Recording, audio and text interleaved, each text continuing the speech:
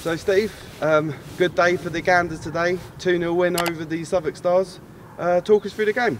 Well, as I say, first of all, I'd like to start saying that what a fantastic game it was today, and I really appreciate the support that we get from Sutton Foundation and the actual football club itself. I mean, to allow us to showpiece a disability game on the pitch is absolutely amazing, and it just shows what a magnificent football club this is, and one club.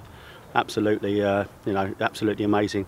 So the game, is absolutely brilliant. It's an opportunity for our Ganders level, which is the Championship middle level of disability football, to showpiece in the stadium, and we had a great time. And I know the players are in the dressing rooms at the moment, buzzing.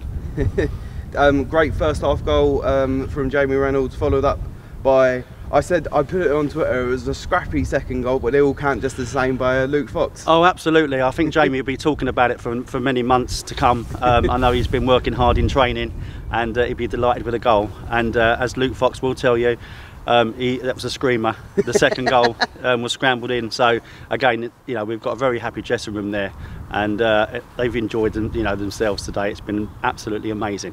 And as you said, there's a great opportunity afforded to the lads to be playing here at the VBS. New pitch, new stands, a long way from where it was from starting off in the Collingwood Rec, right?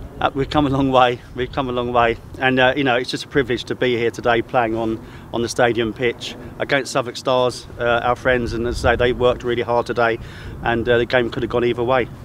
Well, thank you very much for joining us today, Steve. Best of luck with the rest of the season. It's a pleasure. Thank you very much.